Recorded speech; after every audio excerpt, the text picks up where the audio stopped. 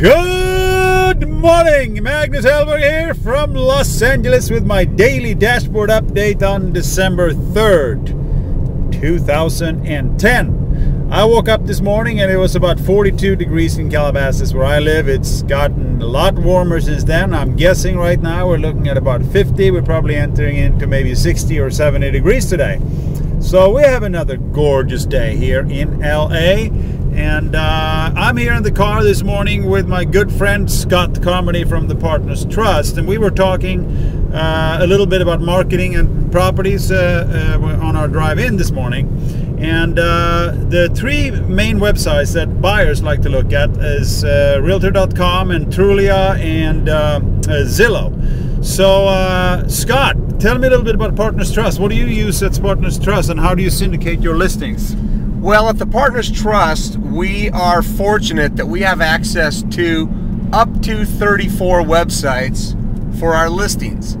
So that doesn't mean that your listing with Partners Trust will get listed on all 34, but it will go to the targeted websites that your property is suitable for.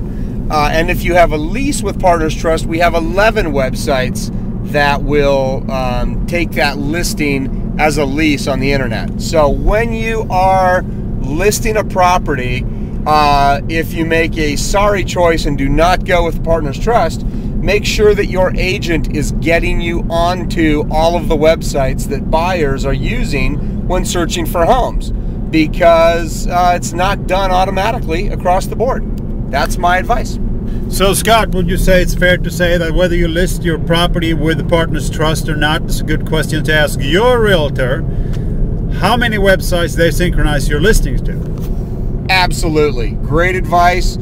Grill the realtor that you're going to go with and find out where your home is going to be exposed.